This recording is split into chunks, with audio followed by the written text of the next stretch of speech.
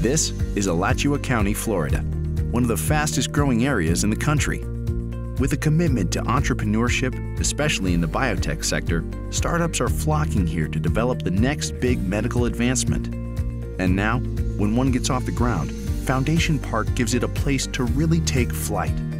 Foundation Park is what people are talking about now. This is the first building in this area. There's room on this space for 3 additional buildings. There's actually already a cluster of life science companies in this area. Sid Martin is not just here on its own. As Foundation Park continues to grow, so does the number of biotechnology scientists and technicians here in the area, and that's a good asset pool for prospective companies who are considering coming here to the Alachua County area.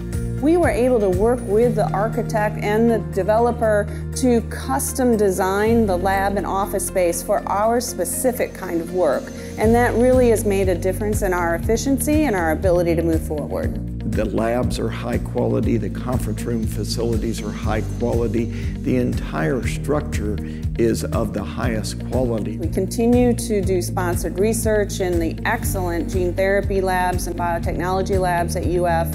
We license technology out of the Office of Technology Licensing, which UF has one of the top technology licensing organizations in the country. And then we also rely on Santa Fe College. They have a very good 2-year biotech program where we can really hire in employees that have direct hands-on experience with the kinds of techniques that we need. Often, it's very difficult to get people to build spec laboratory space or private laboratory space for the benefit of startup companies.